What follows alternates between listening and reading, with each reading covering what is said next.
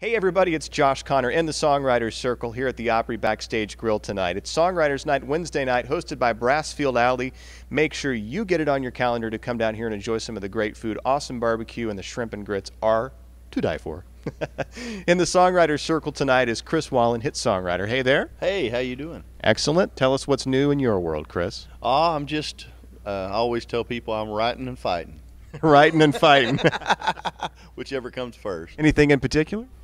Well, I have a song on Joe Nichols' new album that just came out, so I have high hopes for that, and just I'm yeah. Cross exactly. the fingers, right? And I just signed a new deal with BMG and Three Ring Circus, which is Jeffrey Steele's company. Awesome, yeah. So Jeff and I have known each other for years, and it's good to be back with him, and so it's going good. Well, you got so many hits under your belt, it's hard to know where to start, but I know we can talk about Don't Blink.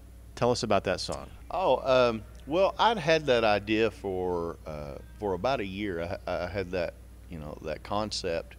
And, it's one of those things you go in, and it's just never the right time to bring it out. And in that particular year, I had lost, actually, the last 2 years, I had lost about 3 of my major family members. I lost my mother, my grandmother, and my brother, and so there was a lot of emotions going on. And my buddy Casey Beathard came into the co-write, and he had just, I guess there was a mishap that had happened where he almost got hit by a car, and he got out of the way just in time, and he said, you never know, and we never ended up not putting this in the song, but I said, I'm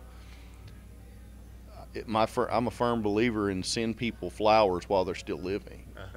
Yeah. And we started talking about that, and about how people always think you have time, and you need to tell those people what you think about them right now. Mm-hmm.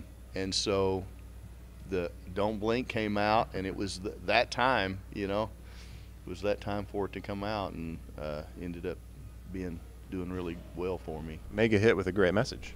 Yeah, definitely. And actually, it's funny that we wrote Don't Blink, but at the same time, at the same time, Casey was producing Trace Atkins, and I pitched him Love Me If You Can for Trace Atkins, and Trace ended up cutting the song, and it never made the record. And then Toby cut it, and they ended up on the charts at the same time, and I knocked myself out of #1 with I had Love Me If You Can was #1, and I knocked myself out with Don't Blink. So what a problem. Look at this guy over here. He knocked himself out of #1 with another #1 song. I don't know what to say. That was a good week. It was a great week. Well, listen, your words of song wisdom for up-and-coming writers, what would you tell them? Figure out what you do the best.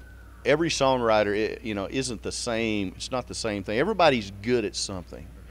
And I always tell people to find out what they're great at in a co-writing session, or just by themselves, what they do the best, and concentrate on that. And to me, that's what's going to make them stand out in the end. Very good. Thank you so much to Chris Wallin for spending a moment with us in the Songwriters Circle. Thank you very much for having me. Now remember, folks, you can always find out more about your favorite songs, learn more about songwriting, see interviews from your hit songwriters, and join the conversation. It's online for you right now. Josh Connor in the songwriterscircle.com.